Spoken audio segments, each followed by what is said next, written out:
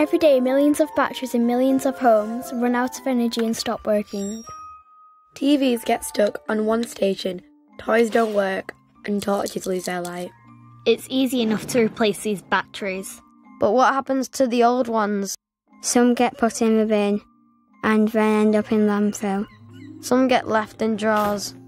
All of them should be sent for recycling. If you put them in a recycling bin, they will be sent to a special factory and turned into new batteries or something else.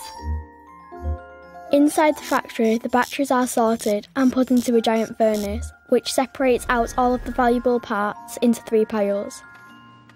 These piles are used to make new things, like more batteries and parts of buildings. You should always take your batteries for recycling. First, it makes sure we keep our world safe and healthy for everyone, like this. Instead of like this. And it saves them from a gloomy life in the back of cupboards and drawers. By turning them into shiny new things.